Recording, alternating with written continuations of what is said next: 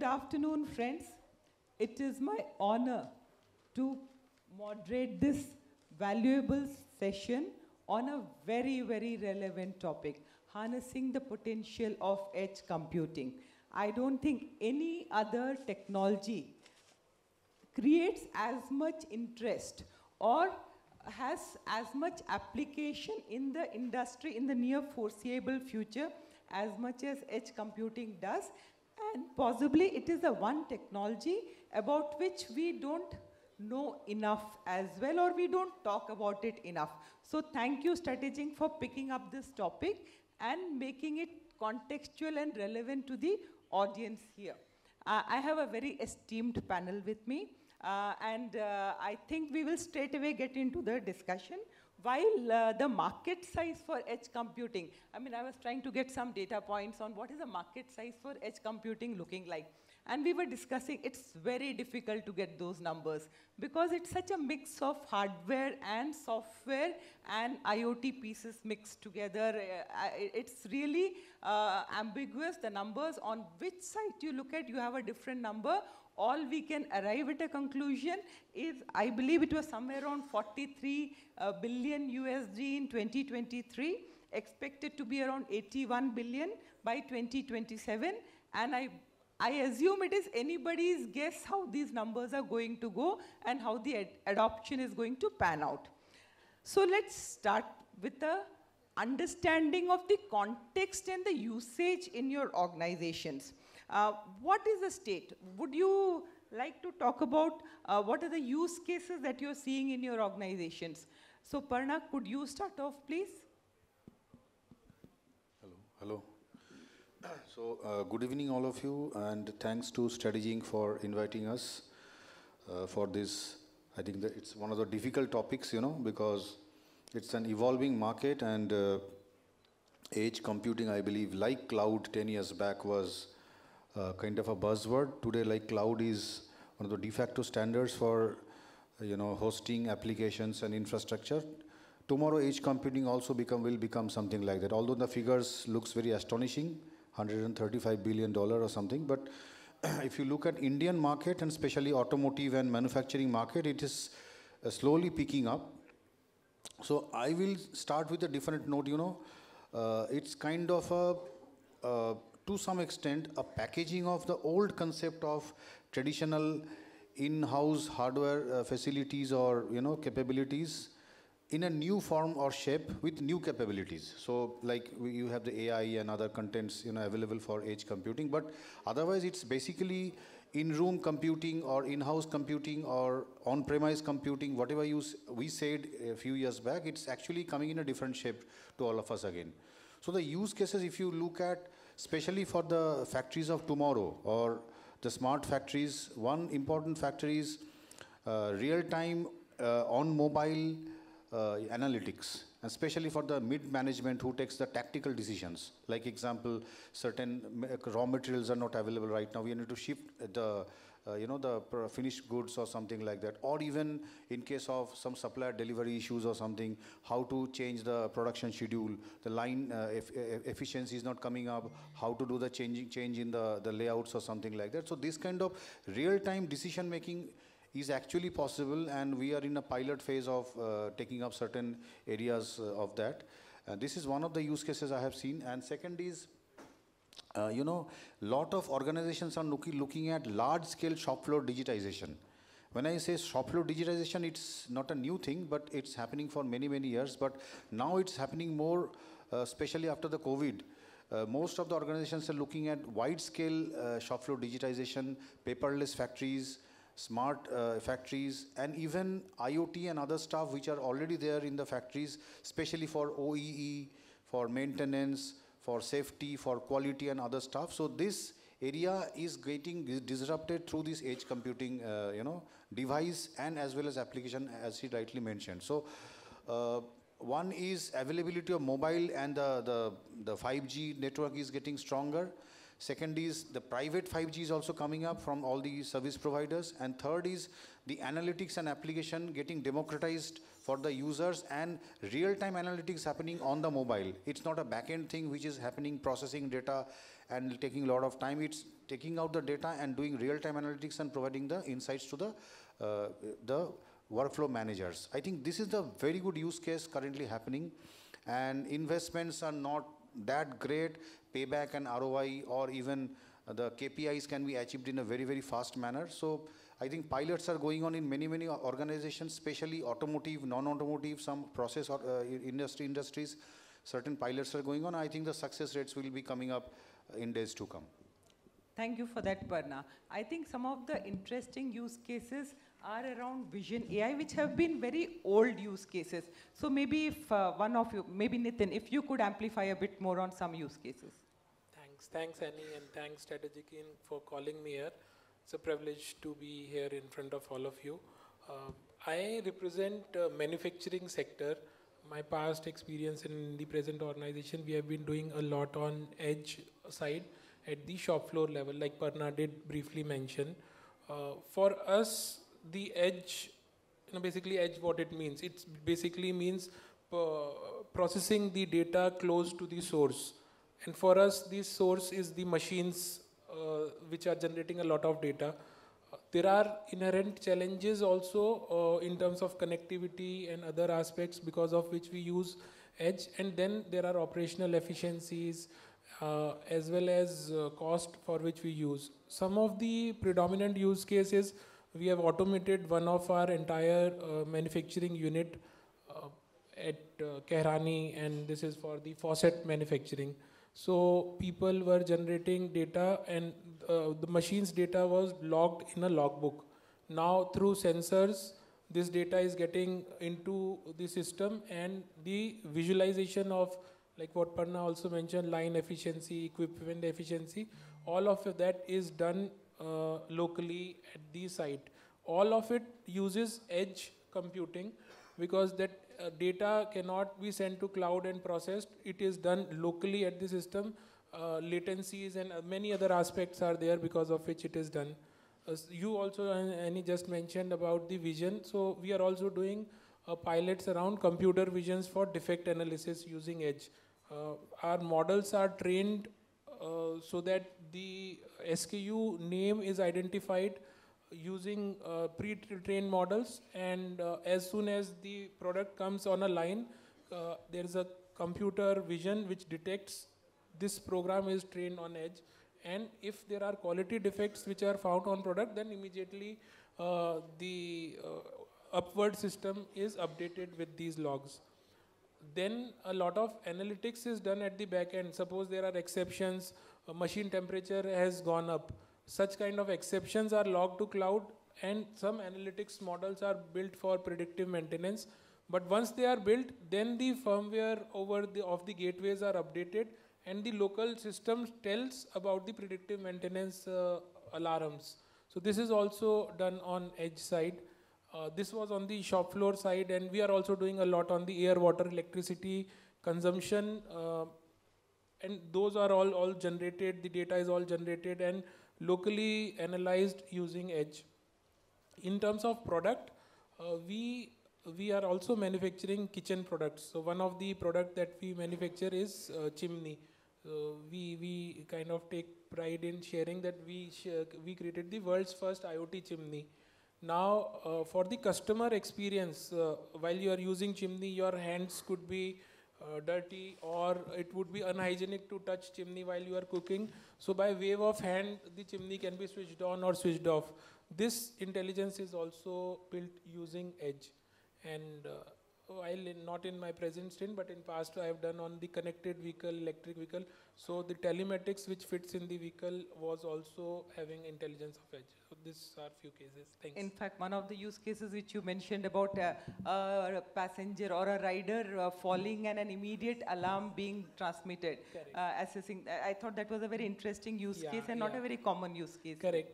So if you want, I can spend 30 seconds on that. Thanks. So if let's say you are riding a vehicle and all of a sudden, let's say an accident, it should not happen to anyone, but imagine the accident happens, then there is an algorithm which detects the accident, and immediately your near and dear ones gets an alert. If this computing is done on cloud, vehicle sending the message and cloud computing it, and just imagine you not being in a place or a vicinity where internet connectivity is there, then such alerts may not go. And second could be a theft alert. So if a person has stolen the vehicle and you want to switch it off remotely or immobilize it from a remote location, then again the intelligence has to be built on the edge close to the system, which can be operated from a far off location. So this all also requires a lot of edge intelligence, and yeah, in my past stints I have done this. Thank you. Atul, from a process, from a appliance and auto industry, we moved to a process industry. What would you say? Hello? Can you hear me? But I could hear you. I'm not sure whether others have been able to hear you. I think what your point was, we've spoken about appliances, so let's talk about process industry. That's what, Annie? That's right, that's Yeah, right. Good. So thank you for having me, and thanks strategic team to have us all together. So I think in the next couple of minutes, I'll highlight what we have done in India Glycols. I work for India Glycols.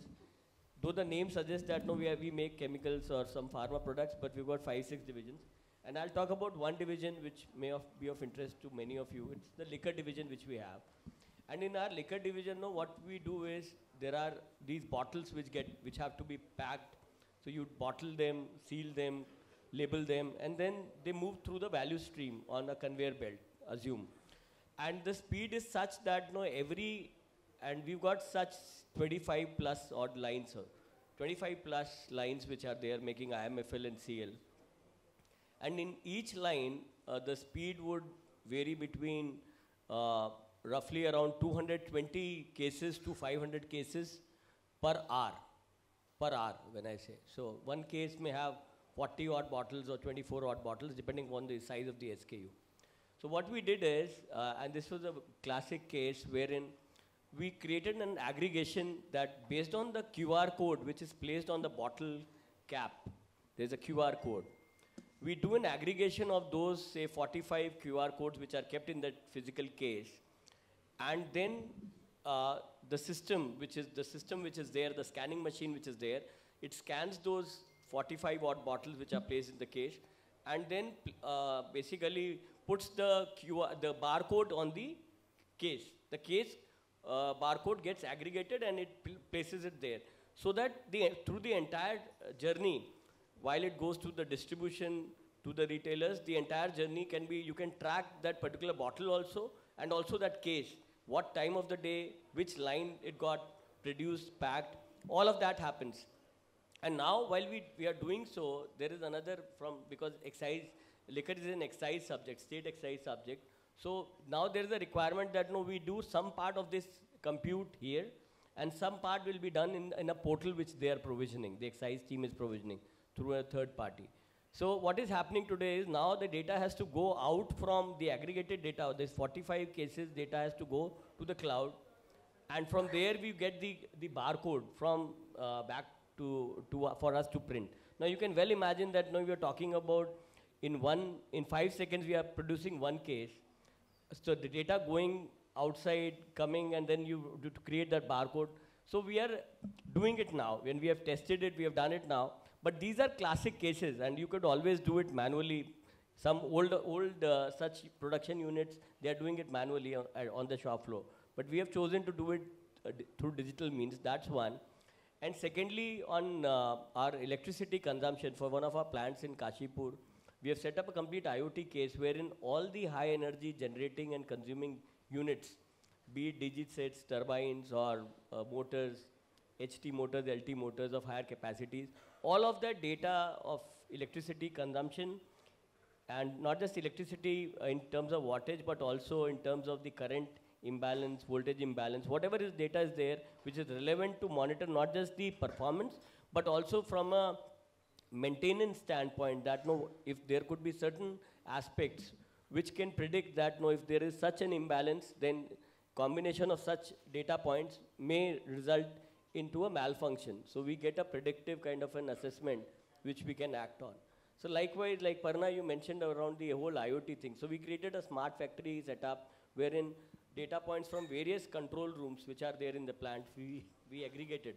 And control systems from Yokogawa, Emerson, Rockwell, Allen Bradley, it used to be earlier, Honeywell, Siemens, all of them, disparate. It's almost like a zoo, I would say. And wherein whilst we were setting it up, it was interoperability, it was a great challenge. And we could see it, we hear it in forums, but we could actually face it, and using Kepware, which is now PTC, we used the OPC interconnect to basically interface all of these disparate systems and got data out of. And while we were taking data out of these systems, we had to be very careful that what do we do on the edge and what do we take on the cloud, because this data also had batch cycle data, batch recipe data. So we had to be very careful that what goes out, and we should be clearly aware, and what should be available for decision support within the premise. So that's the whole premise, Annie, if I've been able to answer. So we have heard from a variety of industries. In fact, I was hoping there would be a temperature sensitive or a cold chain focused company also. Like I used to work with Mother Dairy, and one of our challenges used to be managing temperature. And logically, edge is a use case for any temperature aberration detection kind of use cases, where it doesn't make sense to throw out every temperature data back to the cloud or to a central ecosystem, but only the aberrations need to be acted upon kind of thing. So those are some of the standard use cases which is under widespread adoption. Carl, from a product vendor perspective, any insights that you would like to share? Yeah, so I think our organization uses AI a little different for most of the manufacturing companies, because we focus on software and seeing how software developers can essentially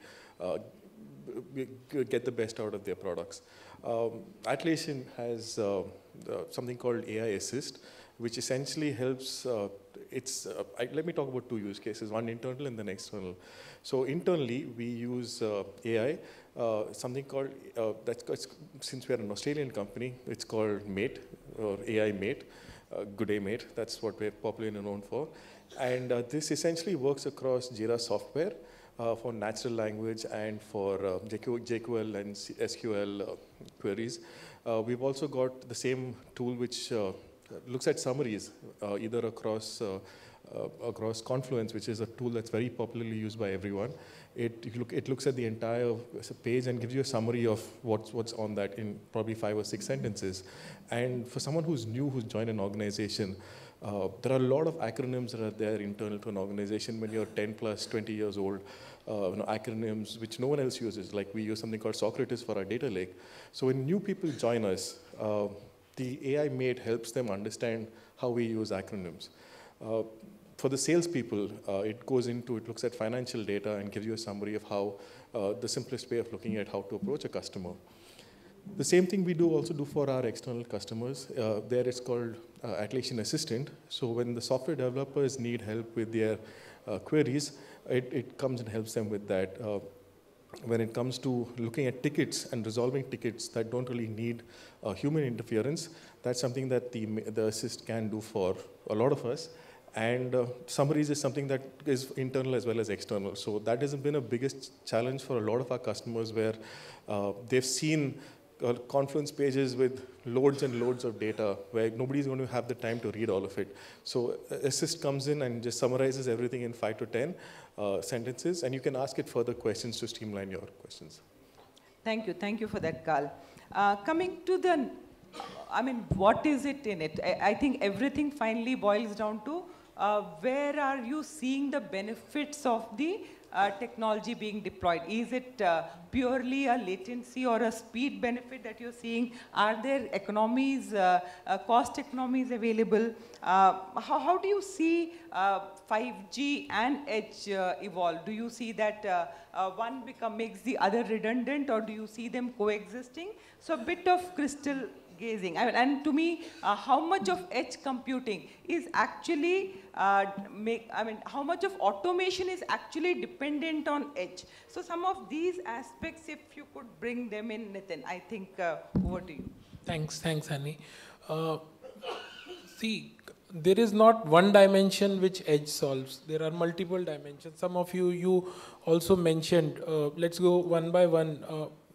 In a manufacturing setup use case, it's the operational efficiency, that gets resolved. So in our case, when we were doing the computations of TCOs, we found that edge was saving 60% approximately the cost for us, because every data was not supposed to be sent to cloud and processed and then visualizations happen.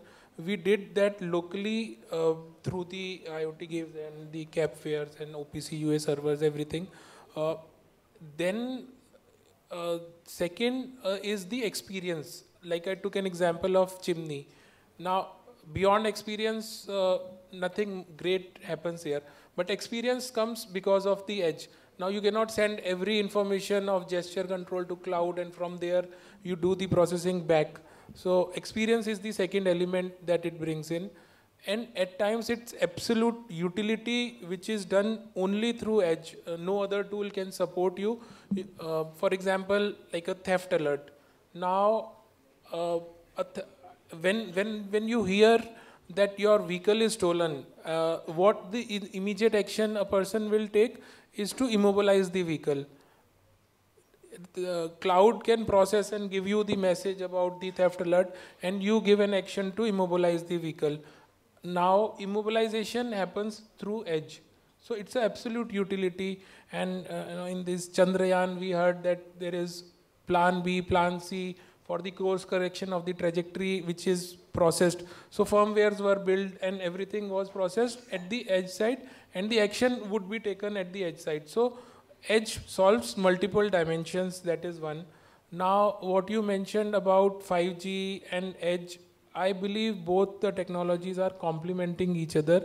There is no standout that edge will take away or 5G will take away, because while the data generation at speed happens from technologies like 5G, processing of that would require the edge to be there. And again, I'll go back to this connected vehicle example. Suppose you have a two-wheeler and it's giving packets of message every 2 or 3 seconds. This may happen because of 5G, that you get all these speed, connectivity and other things. And then if there is a bidirectional action to be taken, like immobilization of vehicle or an alert being sent from the vehicle to the system about tow happening to the vehicle or accident alerts, this would require edge to be intelligent. And then there are things like firmware over the air, wherein you make the edge more and more intelligent, either from the security perspective or from the behavioral perspective. So this is just my 2 cents. Atul, anything to add? I think one, covered most of the points, Nitin, but I think there's another aspect around data governance also, because one needs to also figure out what data can reside within or should reside within the enterprise premises. So I call it rusty but trusty, the whole system servers which you set up in your backhaul. So that's one part, because that will, I'm not in the foreseeable future I see they'll go off. But what I also want to refer, you were talking about certain numbers. So I was going through this Gartner report which mentions that by end of 25, 26, perhaps start of 26, we might as well see a situation wherein almost 75% of the data or the compute also related to the data would neither be residing on these data centers, rusty but trusty data centers, on-prem, or the cloud which we've been talking about, which is a very different paradigm. It challenges all our whatever current thoughts are, because we believe either we are on-prem or we are on the cloud, private or otherwise, public. But this, it says that no, and edge is the focus, wherein a lot of these computes and a lot of these processing storage of data would start happening on these so-called IoT or such devices. No, so that's the that's a very different theme, but I believe so, because more and more we are seeing smarter devices. We earlier had dumb sensors which were just transmitting data, But now you got smart sensors which can also do some part of the compute and maybe also do an M2M, machine-to-machine interface as we progress. Yeah, Rohit, you've been very quiet till now. So the perspective, I think your perspective would be very valuable, from a law firms or the legal angle. What are the impacts, security and privacy concerns? How do we ensure security of data at the edge? So would you be able to bring in those perspectives to this discussion? Sure, thank you. So before getting on the security aspect, I actually wanted to add to the previous conversation on the use cases. See, a lot of us are talking about ChatGPT, OpenAI, and some of those stuff.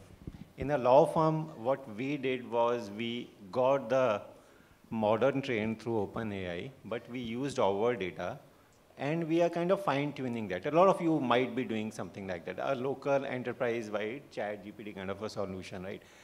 This, in a way, is an edge because the processing and most of the data is residing inside, and the training is happening from OpenAI enterprise APIs and all.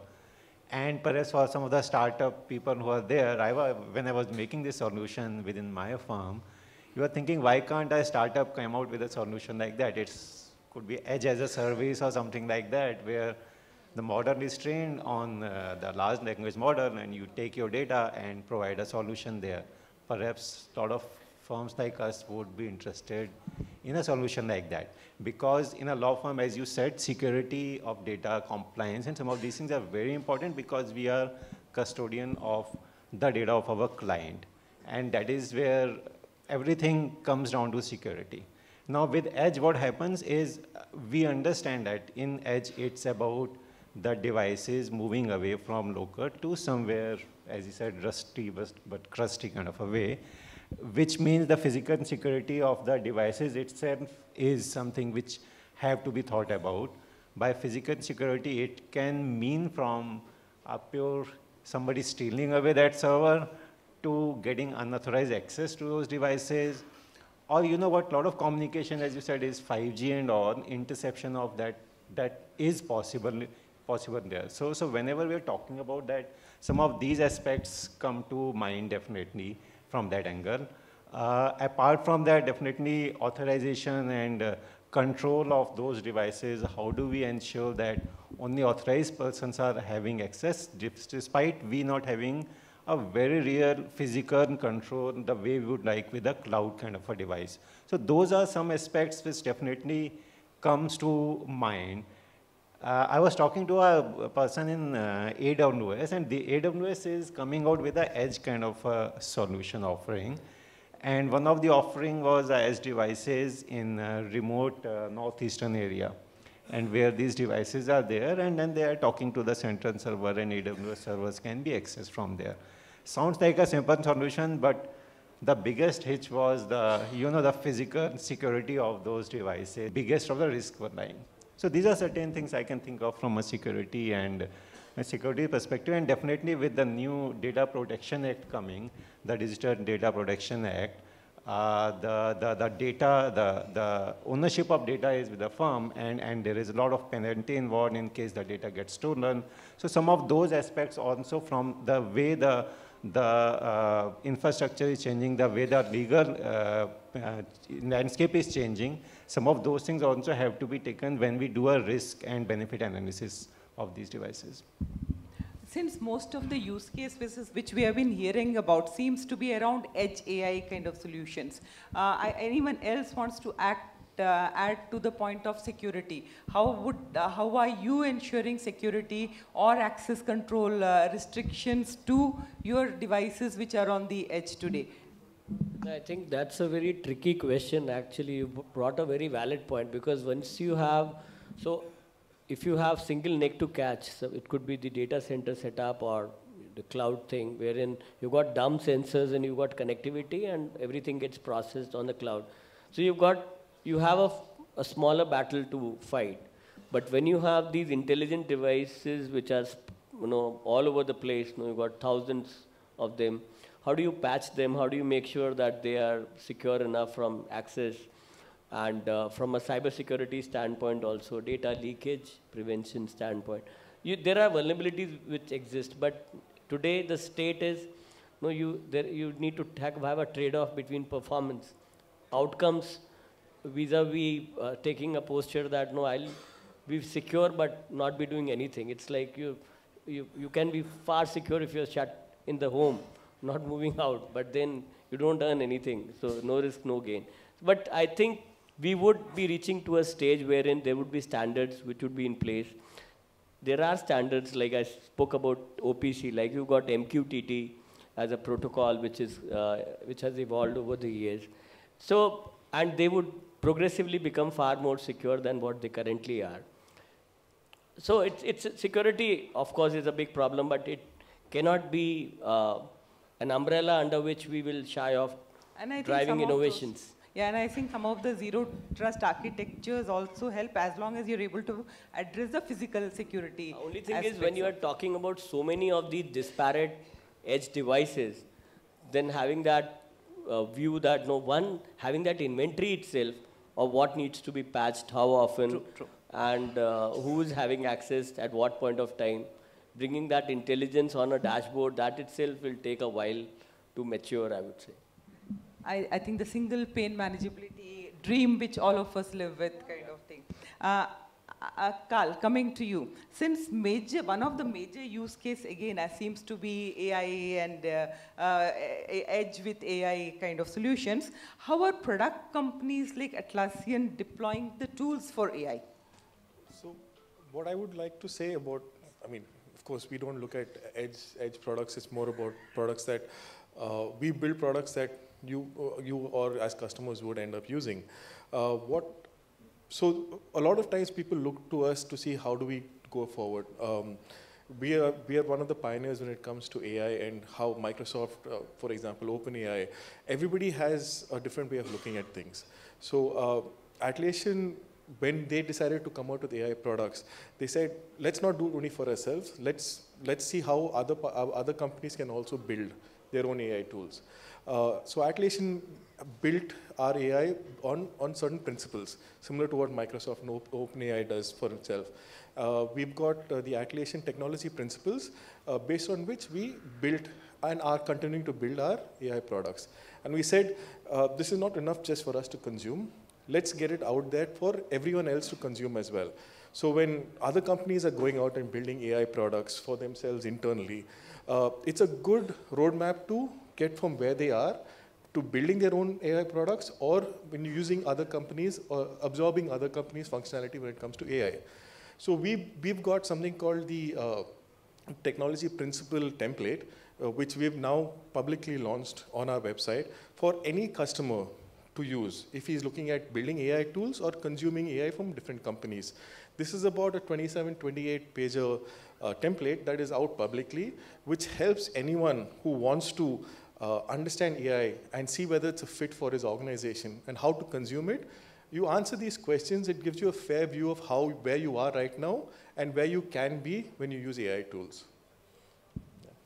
As Werner Vogel's Amazon CTO articulated the 3 laws of edge computing, the laws of physics, the laws of economics, and the laws of the land. The laws of speed or physics is a law of speed or latency, that you need faster turnaround, you need 1 millisecond kind of turnaround reactions, and hence edge computing solutions come into picture. Laws of economics, you don't want all data to go on to the cloud, your bandwidth optimization becomes essential, and the law of the land, the data residency requirements, where they stem from. I heard a 4th one which said that if synchronicity of the communication across the devices, if 2 robots are acting or doing tasks, how do you ensure that they are synchronized and acting uniformly and not at differentiated time periods? So I believe we have heard all those use cases articulated, and to me, imitation is the best form of flattery. Live examples of how CIOs and CDOs are deploying these make the best way to bring in new technology adoption into different organizations. So as a concluding question, what are the challenges that you would like to outline for CIOs or CISOs who are considering adoption right now? What do they need to factor in for scalability? Especially in the context of AI and IoT, how do you see this hybrid architecture span out? So, Parna, would you like to step in? Yeah. I think, there will be challenges always, but like cloud, if you look at cloud, we were discussing 10 years back, and then suddenly during COVID, the way cloud picked up, and today I think every company is there in cloud. Even our company, if you see, we're 100% on cloud, except the plant data center, so which we have not still now, went into cloud. So similarly for edge computing, there will be challenges coming up, whether it is security or privacy or even use cases or, the KPIs, achieving the KPIs or stuff like that. But I think the crux of the story is, first you need to make a strategy, whether you want to go for a monolithic architecture or a hybrid architecture, edge plus cloud. This thing is to be very important. Second thing is, you need to have a roadmap, what you want to do first, because there has to be some certain prioritization. Organizations like us who have 70 plus plants across the globe, and then prioritization becomes extremely important. What do you want to do first and what do you want to achieve next? After doing that, you need to start smaller pilots, fail early, learn very quickly, and then, take the countermeasures and deploy fast. So I think this strategy we are following across, followed by obviously, measuring the KPIs, whatever we have decided in the beginning, whether we are able to achieve or not. Lastly, make a presentation to the management, get more funds. Obviously, if the KPIs are getting achieved, then you get more funds for deployments. Your team gets excited, and you also encourage your teams to fail. Many people, what happens is, do not take risks because of failures. Apprehension of failure. So I think that apprehension has to be wiped off from your mind, and we might fail or we might succeed, but doesn't matter. We need to try something in our hands, because it has enormous capability in, again I'm coming back to the initial point of democratization of data. So democratization of data is extremely important in terms of availability to, 30 years back when internet came in India or the whole world, it actually changed the way information was democratized. So today also, this edge computing will democratize data to the actual users on the ground. That is extremely important. Concluding thoughts, Atul. So, thoughts on, if you could tell me a topic on which I need to... Challenges. What do you see as the immediate challenges? How do you see? No, we've been using a combination of edge, on-prem and cloud so far. So I think the biggest challenge is basically articulating a business use case and selling it to the internal, your leadership team that, this makes sense. Because unless you have that business case and you are able to do it, and that will only result for the monies to be on the table, and unless you have those budgets allocated. And to have what is important is, you have to run experiments, okay? And when I say experiments, we often believe that, we'll have to call some vendor and carry out experiments. What I have learned and what I have practiced here is, you have to make your own team, okay? Maybe they will not be aware of a particular technology. Like, I give you an example about, talk about ChatGPT. Nobody knew about ChatGPT till November 22, okay? But now you would find kids doing their homework using ChatGPT. Why? So because they made their feet wet, they got into it, started using it. And they didn't get any formal training, but still they could start doing it. Likewise, these new age technologies, you have to set some small pilots within your department, try it out, demonstrate it to the users, because unless you can eat and demonstrate to your team, other cross-functional team members that this is how we do it, and of course we then have to scale it up to a very different level, production level, that will exude a lot of confidence, and that will give a lot of confidence to them also to put their monies on your Absolutely aligned on that. Unless the IT team is ready to deploy something or is able to show some value to the users, you will not get the money on the table. And I just also want to highlight, sometimes we have to also factor that many times the partner ecosystem, that's also a big challenge, okay? The partner ecosystem may promise you the moon, that we will get you this, we will get you that. but oftentimes you would find that their team members or they themselves wouldn't have done learning, yeah. even an iota of such an implementation in the past, and they might be experimenting along with you. So that's a big problem, because then you would have put your budgets there, and you find yourself being a test patient, so to say. Yeah, I think we are at risk of getting escorted out, but maybe Carl, another 1 or 2 points. Since I represent the partner community, that hurts, that's below the belt. For large language models when you're looking at AI and looking at AI models internally. Nitin, anything? So I think we heard about the other challenges. One challenge in acceptance of edge is, which we should not undermine, is the people. Let's say in a manufacturing setup, when I spoke of, the biggest challenge was not technology, because our demand from the technology was minuscule. We didn't expect magics to be done. Partner ecosystem also, thankfully we could find some good partners to work. But the challenge was people. Let's say I'm used to telling the efficiency of machine to be in 90% or in that range. The actual efficiency may not be that.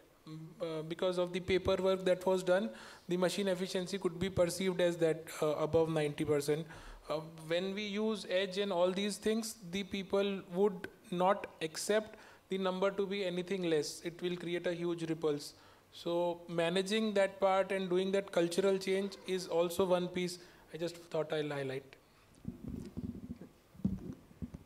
So I highlight 2 challenges actually. So one of them is, the fast changing technology. So what's happening is that we have to make a decision, but the underlying tech is changing. So how do we not do investment, throw money where it should not be thrown? So that's one challenge which I'm seriously seeing in the AI, chat, OpenAI, some of these spaces. And the other, what Atul said, is about internal selling. Actually, it's the other side of that also, because nowadays users come and they don't come with a problem. They come with a solution that I want to use, say, OpenAI. And then you have to say, what's the problem, and then whether this is the right way or you just need a simple solution there.